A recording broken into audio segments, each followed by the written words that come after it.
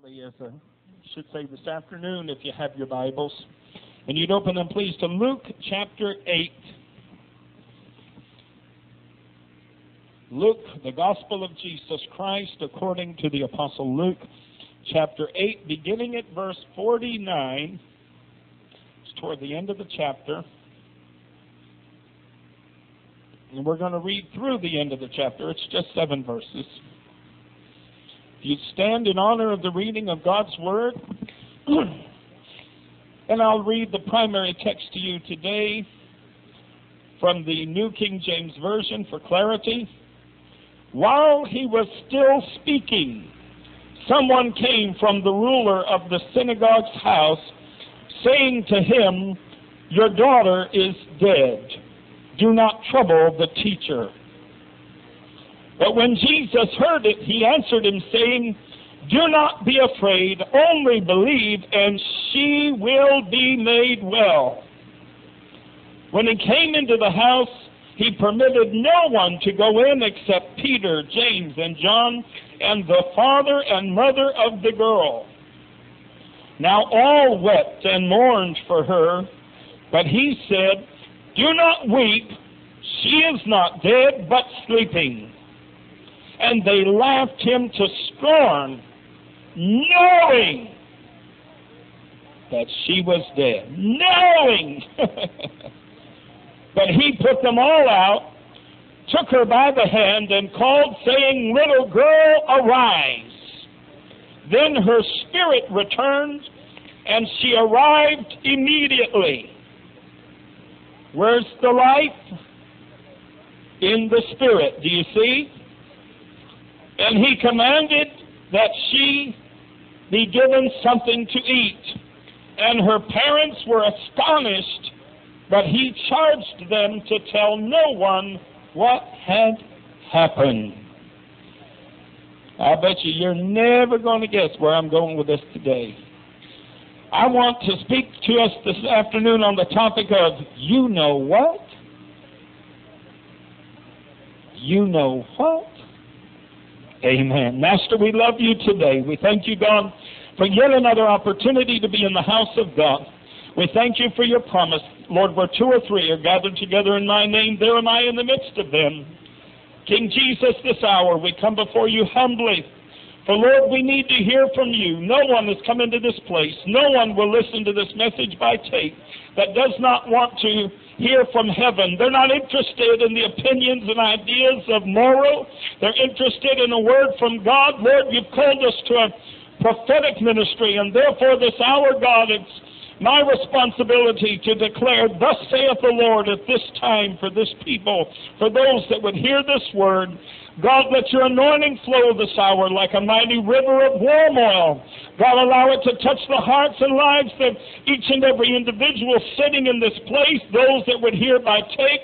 Lord, allow it to touch me and flow through me, that every word might find its mark, God, and that the hearer might know that this is the truth. For we ask it, oh God, today in the wonderful name of Jesus. Amen. Praise God and amen. You know what?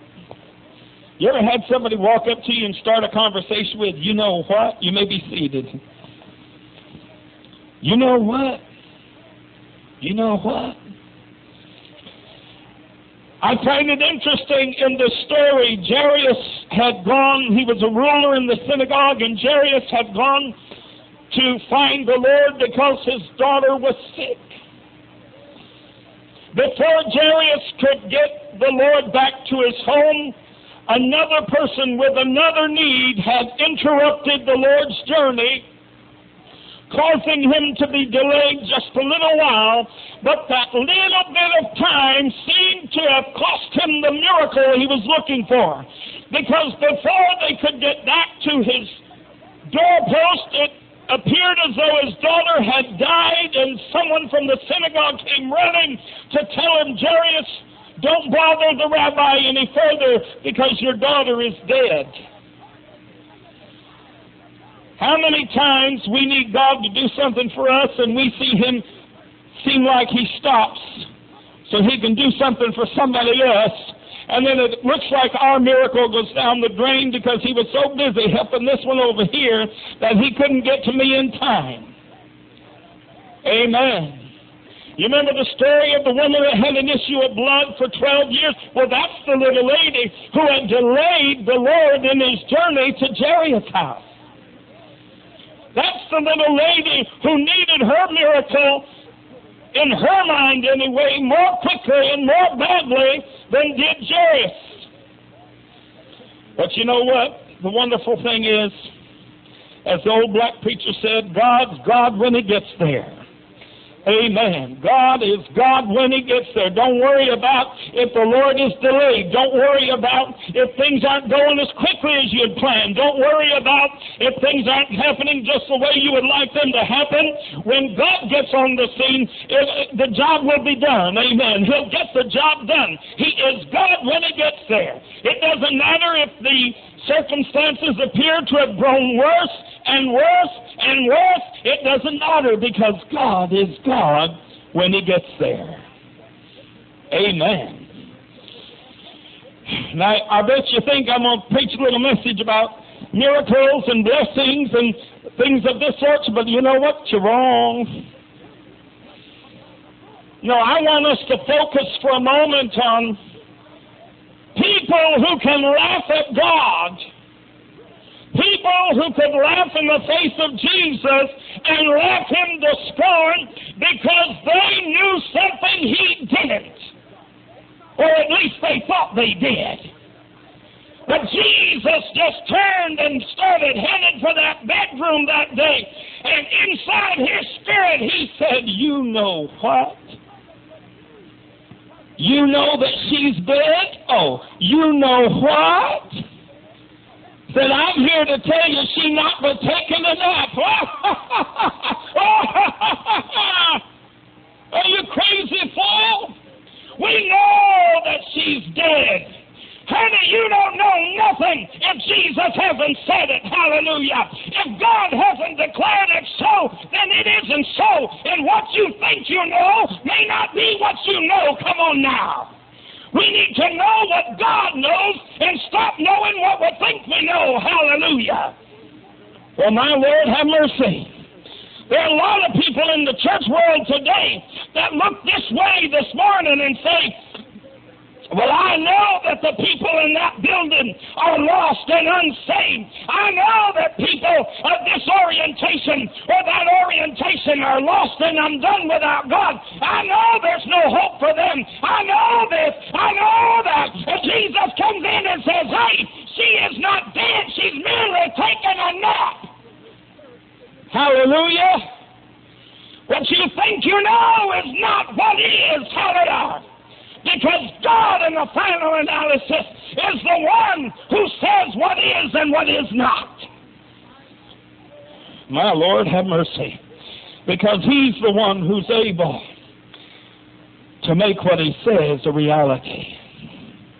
See, when the Lord said she is not dead but merely sleeps, he had the power and the authority to make that statement a reality.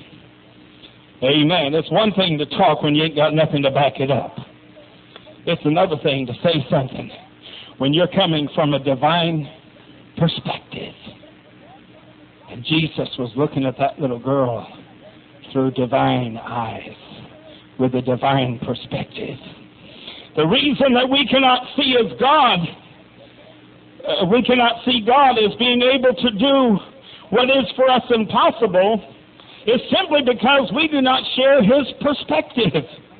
We often don't think we can be saved because we're part of the LGBT community. But honey, I've got news for you. We're not looking at this thing the way God does. Amen.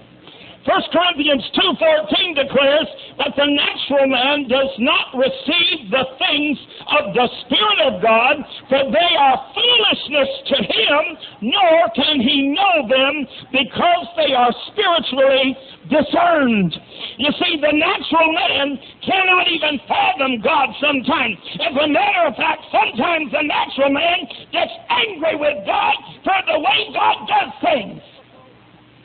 Amen. Look at old Jonah. Lord spoke to Jonah, said, I want you to go to Nineveh. Jonah said, I don't want to go to Nineveh. It's an evil city. It's a wicked city. I don't want to go tell those bunch of heathens that you're going to destroy them.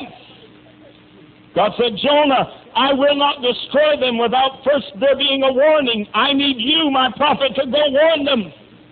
Well, Lord, talk to somebody else because I don't want to go.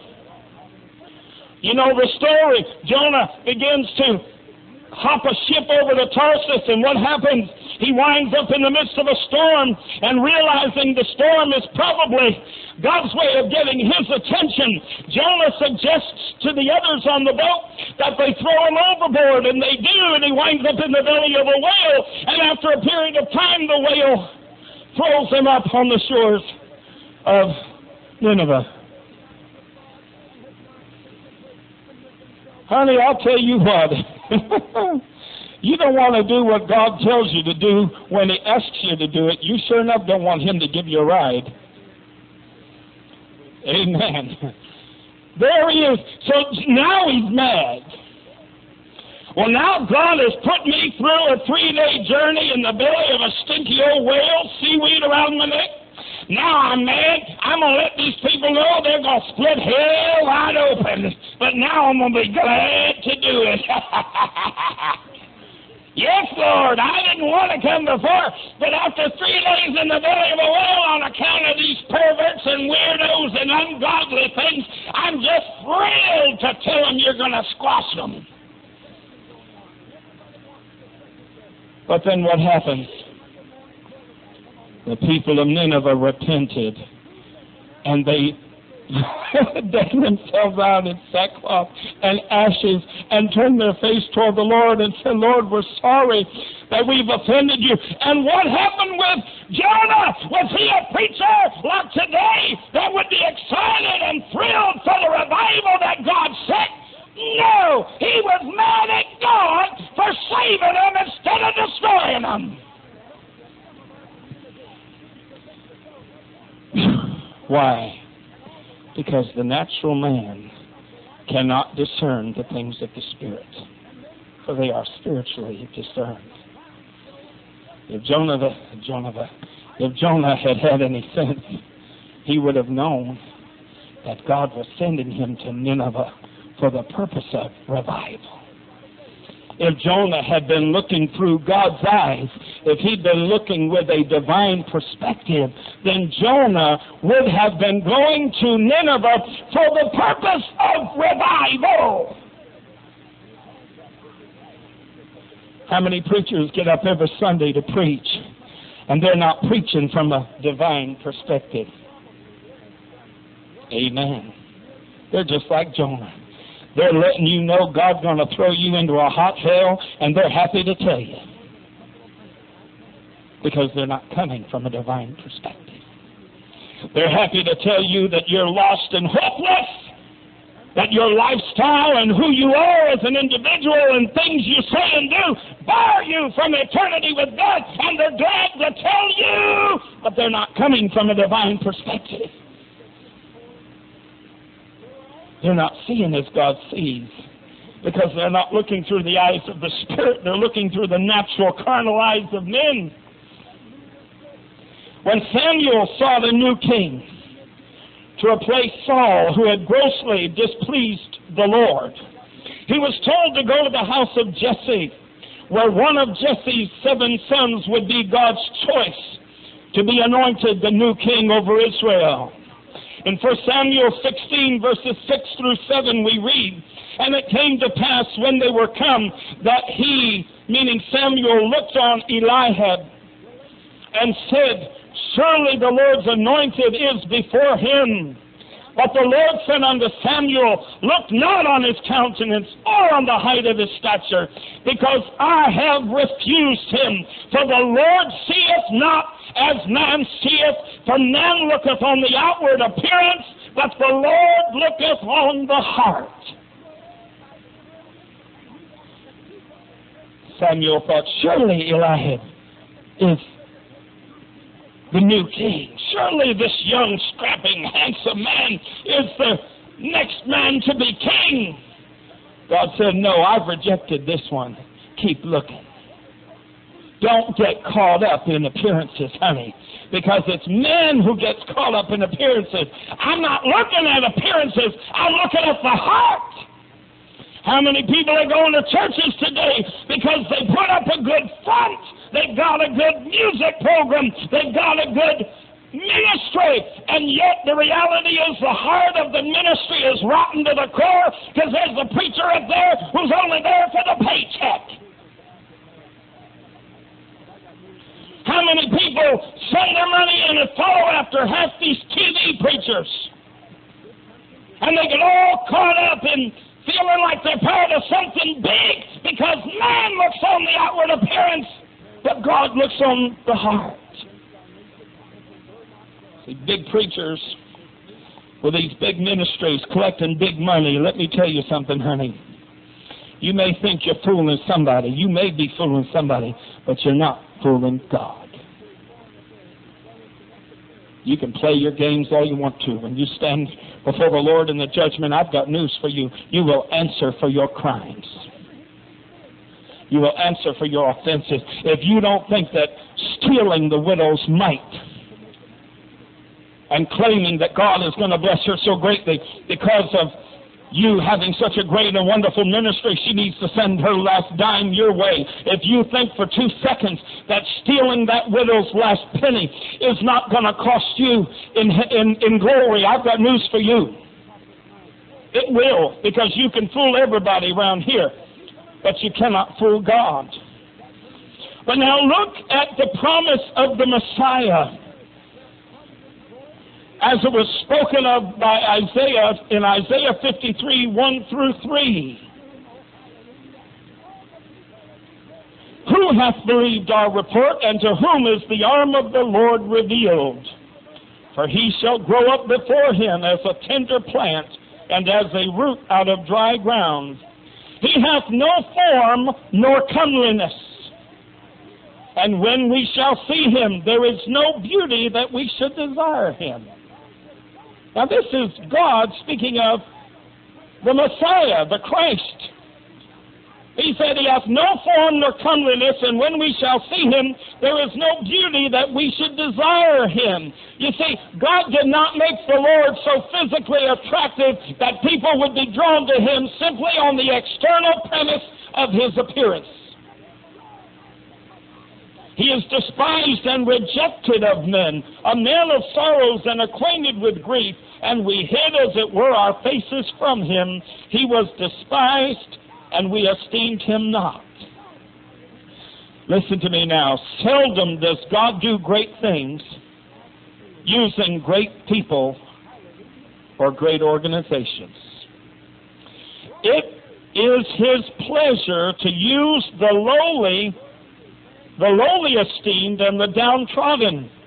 For in so doing, he is able to assure that he alone will be given the glory by not only the individuals being used and blessed by him, but also by those who witness what he has done through them. Amen. God don't use big organizations.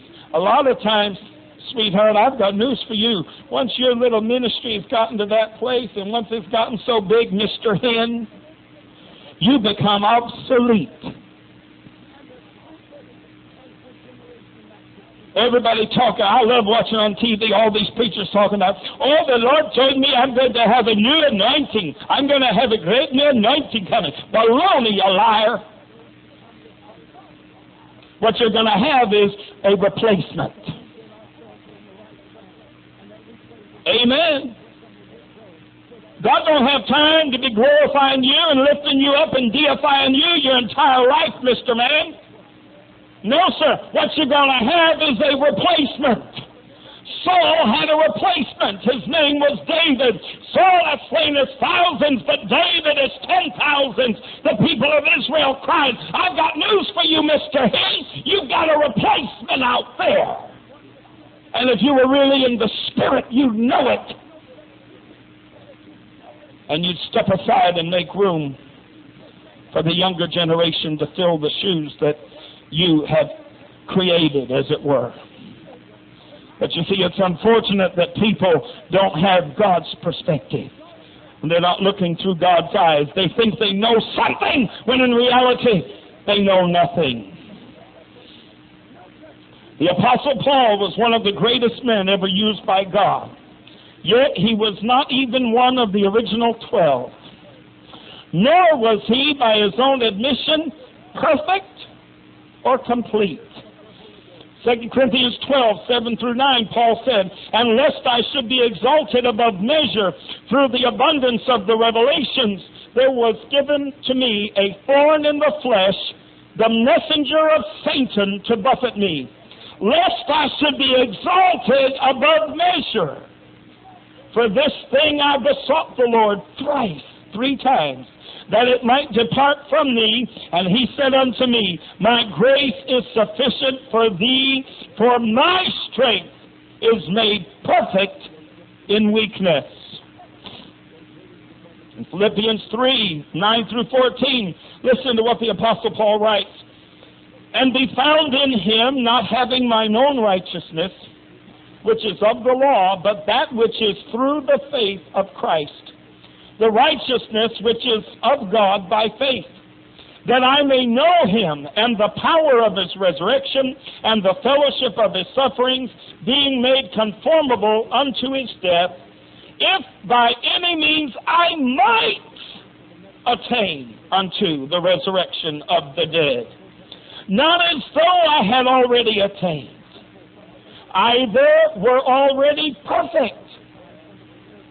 Now this is a man, one of the greatest men of God in the entire New Testament age. And he's saying, I don't want you all to think that I've already attained or that I'm already perfect. He said, but I follow after, if that I may apprehend that for which also I am apprehended of Christ Jesus. Now listen to this. "Brethren, I count not myself to have apprehended." He said, I don't consider myself to have gotten there yet. "But this one thing I do." That I haven't gotten there yet, but this is the one thing I do. "Forgetting those things which are behind, and reaching forth unto those things which are before, I press toward the mark for the prize of the high calling of God in Christ Jesus." One of God's greatest soldiers, the Apostle Paul, clearly admits, so far I've given you 2 places in Scripture where he clearly admits his humanity. He clearly admits his frailty. He clearly admits his imperfection. Romans 7, verse 22-25, Paul said, "For I delight in the law of God after the inward man, but I see another law in my members, warring against the law of my mind, and bringing me into captivity to the law of sin, which is in my members. Oh, wretched man that I am." Well, I'll tell you what, I've known hundreds of preachers in my day, and I'll guarantee you, out of all the preachers I've ever known, I can't even imagine 3 that would ever look at themselves in the mirror and honestly say, "Oh, wretched man that I am." And yet this was the Apostle Paul. Amen. There's not one of us worms out here that can even begin to fill his shoes. That man helped to clarify the gospel of Jesus Christ for the entire Gentile world, from the beginning of the gospel to the end of this dispensation. Who can compare to him in scope of ministry and effect and effectiveness? And yet Paul says, "Oh, wretched man that I am, who shall deliver me from the body of this death? I thank God through Jesus Christ our Lord. So then with the mind I myself serve the law of God, but with the flesh the law of sin." Whew. I'll tell you what, Tommy, if the Apostle Paul was standing in church today and most churches got up and gave a testimony and it sounded anything like what I just read, he'd be kicked out. Because you're not perfect enough. And you're readily admitting you've got something in your spirit. You've got something in your flesh that displeases God. You're admitting that you've got sin in your life. Oh. If one were to look carefully at the motley crew that this whole thing we call the Christian faith was built upon, we would see that this principle I've spoken of today is not sometimes true, but always true. God doesn't use great people. He doesn't use great organizations. He always uses the lowly. He always uses the downtrodden. Those are those he can work with best. Why do you think he picked a hot-tempered fisherman like Peter? Why do you think he picked the sons of thunder? Amen. Why do you think he picked a tax collector that everybody hated? By reason of the job he did, which somebody had to do it.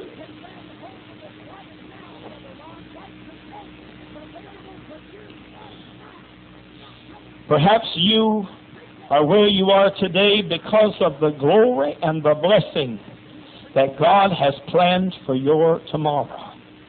Hold on. Don't quit. The sun is coming up in the morning. Hallelujah. Men like to look at what the Lord spoke to Samuel. Here's a warning. As a license to act as you will and do as you please. And as an affirming minister or not, I have to tell the truth. While it's easy to get enraptured by the last half of 1 Samuel 16:7, which declares God looks on the heart, we err if we fail to recognize that the first portion of that verse has an equally powerful truth. Man looks upon the outward appearance. Amen. You can't expect man to see your heart. He can't. So if you acting a fool, amen, and then say, well, I wonder why my testimony ain't winning people to Jesus. I wonder why my testimony ain't bringing people in by the dozens.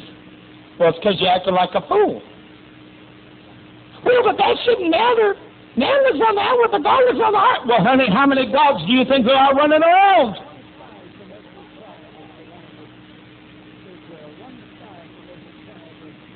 Amen. Our lives as believers are dedicated to living as individuals who have a dual citizenship. But to use that dual citizenship to break the laws and behave unseemly is to disgrace the nation which you call home and the government which you represent. Amen. The Russian diplomats working at the United Nations in New York City some years ago were accused of reckless parking. Every time you turned around, they were parking their Lincolns and their limos and everything where they shouldn't be parking them. And next thing you know, they'd get a ticket, but they didn't pay the ticket. They wound up with a huge pile of tickets. And they said, we're not going to pay them. They just ignored the fines and ignored the tickets. And they refused to pay the huge number of parking fines that they had accrued, claiming diplomatic immunity. See, they figured they could get away with, after all, I've got citizenship in another country. I'm here as a diplomat. Therefore, I can do whatever I good and well want to do. I've got diplomatic immunity. And there was a huge problem between the federal government, which was trying to say to the city of New York, let it go, don't make an issue of it. And the city of New York saying, no! If we let this go, these people will keep parking the way they're parking. They hold up traffic, they tie up streets, they make it inconvenient for everybody in the city of New York to get around and move and do what they have to do. We can't ignore this. They need to pay their tickets just like everybody else. But see, there's a lot of Christians that want to act like stew nods, and they wonder why the world isn't moved by their testimony. Amen. But you know what? While it is true, God looks on the heart, don't forget, man looks on the outward appearance. Now, I have good news for you in that regard. And that is this today. You will never have to earn the love or grace of God. Amen. You'll never have to, and that's not what I'm trying to say. But listen up now. Galatians 5, verses 13 through 26. For brethren, ye have been called unto liberty. Only use not liberty for an occasion to the flesh, but by love serve one another. For all the law is fulfilled in one word, even in this, thou shalt love thy neighbor as thyself. But if ye bite and devour one another, take heed that ye be not consumed one of another. This I say then, walk in the Spirit, and ye shall not fulfill the lust of the flesh. For the flesh lusteth against the Spirit, and the Spirit against the flesh, and these are contrary the one to the other, so that they cannot do the things that ye would. We're talking about divine perspective. What do you know? Jesus knew that little girl wasn't dead. She'd just taken it out. Because from his perspective, that's exactly what she was doing. And what Paul is telling us here in Galatians is that if we walk in divine perspective, rather than in a natural, earthly, fleshly perspective, we will not be devouring one another. We will not be consuming one another. Hello now, that's what he just said. He said, for the flesh lusteth against the Spirit. If we'll allow the Spirit of God to give us the eyes and mind of Christ. I love when people say, I love the sinner, hate the sin. I say, honey, if you love the sinner, you wouldn't see the sin. Amen. My Bible said love covers a multitude of sin.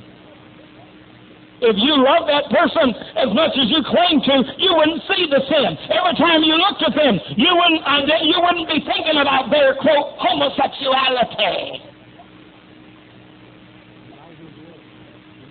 Every time I sit down and visit with my Uncle Eddie before he finally was able to kick the bottle, kick the habit, I didn't sit down and visit with Uncle Eddie every time, Mother, and think about the drunkard that he was, about the number of accidents he'd been in, about the alcoholic that he was, about the troubled relationship with his wife and children that he had. I didn't look at him that way. He was my uncle and I loved him. I looked at him like my uncle.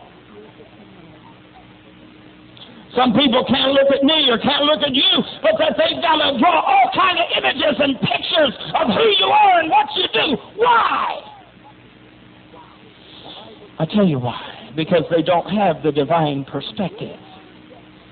And the problem is what they think they know isn't what they know at all. My Lord, have mercy. We do not strive today to live right or righteously in an effort to earn salvation, God's love, or His favor. We do not strive to earn those things. But we do strive to live right and righteously in an effort to permit our light to brightly shine in the midst of a wicked world, so that lost humanity may be pointed to the Christ of Calvary, not by our words, but by our lives. Amen. You see, that's why we recognize man looks on the outward, but God looks on the heart. And we take both statements to be equally important. Because man's looking on the outward. And if my testimony is going to have anything to say to him, all he's going to see is what I do externally. So that's why I pray, Lord, help me to live right. Help me. Is God going to condemn me if I fail? Is God going to condemn me if I slide, if I slip? No. But guess what? Your testimony is going to lose credibility with people around you. Do you understand what I'm saying? So that's where the difference lies. It's in where we're trying to make a difference and where we're trying to have an impact. The Lord's unfailing love, grace, and favor were gloriously displayed with outstretched arms on the brutal cross on Golgotha's hill. You never have to earn that. You're never living to earn God's favor. by a pile of rules and regulations. Honey, you don't have to earn God's favor. God knows you. He knows exactly who you are. Even Dennis the Menace had parents that loved him. Amen. You can take the most wicked little booger of a kid, and you know what? His mom and dad love him. The rest of the world can't stand him, but his mom and dad love him. I've got news for you. Your Heavenly Father understands you. He knows you. He loves you. Now, that's not to say it's going to make everybody else in the world love you because He does. No, if you want everybody else in the world to love you, you got to act right. You got to let your light shine. It is an insult. Romans 14, verses 12 through 19. So then every one of us shall give account of himself to God. Let us therefore not judge one another anymore, but judge this rather, that no man put a stumbling block or an occasion to fall in his brother's way. I know, listen to what Paul said, I know and am persuaded by the Lord Jesus that there is nothing unclean of itself. But to him that esteemeth anything to be unclean, to him it is unclean. That's why I say, if you think homosexuality is wrong, then you better remain heterosexual till the day you die. Amen. Because if you esteem it unclean, then to you it is unclean. Amen. He says, but if thy brother be grieved with thy meat, now walkest thou not charitably, destroy not him with thy meat, for whom Christ died. Let not then your good be evil spoken of, for the kingdom of God is not meat and drink, but righteousness and peace and joy in the Holy Ghost. For he that in these things serveth Christ is acceptable to God and approved of men. You see, there's that dual thing going on here. He said, you want to be accepted with God and at the same time approved of men, because your testimony is shining. He said, let us therefore follow after the things which make for peace, and things wherewith one may edify another. I began to say a moment ago, it's an insult to compare personality traits or learned behaviors and our own ability or our own unwillingness to rein in our actions and behaviors and compare those things to natural expressions of one's human condition. For example, just try telling a black man in America that you, a white person, understand his lot and struggles in life because your sister's brother-in-law's cousin's nephew's stepfather was American Indian, and you remember various things he had spoken of regarding prejudice he experienced. Now, do you see what an idiotic comparison it is? How are you going to compare yourself to understanding a person of color's experience in America today when you're talking about somebody 85 times removed the experience and all you did was heard a few stories about it? But you see, we got people today that want to act wrong and do wrong and misbehave, as it were, and then say, well, it's the same as somebody being gay. I just was born this way. Amen. People who do it, you got to be careful. That's an insult. The same is true when one tries to compare the struggles and torments that a gay, lesbian, bisexual, transgendered individual goes through trying to come to terms with who they are with an individual who refuses to dress appropriately for various situations. You know, the girl who goes to church in a tank top and says, well, I just got to be me. It's just like everybody else. I mean, you know, gay people feel like they just got to be me. Well, excuse me, darling, wait a minute. There's a huge difference between struggling and wrestling with an issue for years of your life to finally come to terms with, this is who I am, and being a little slut puppy who can't dress decent no matter where you go, not even if it's to church or to, you know, to a classy event or something nice. You know, there's a difference. We've got to remember, children, let's use wisdom. There's a difference. Hebrews 12, 4 through 17. The Apostle Paul again is credited with saying, ye have not resisted unto blood, striving against sin. And ye have forgotten the exhortation which speaketh unto you as unto children. My son, despise not thou the chastening of the Lord, nor faint when thou art rebuked of him. For whom the Lord loveth, he chasteneth, and scourgeth every son whom he receiveth. If ye endure chastening, God dealeth with you as with sons. For what son is he whom the Father chasteneth not? But if ye be without chastisement, whereof are all are partakers, then are ye bastards and not sons. Furthermore, we have had fathers of our flesh, which corrected us, and we gave them reverence. Shall we not much rather be in subjection unto the Father of spirits and live? For they verily for a few days chastened us after their own pleasure, but he for our profit, that we might be partakers of his holiness. Now no chastening for the present seemeth to be joyous, but grievous.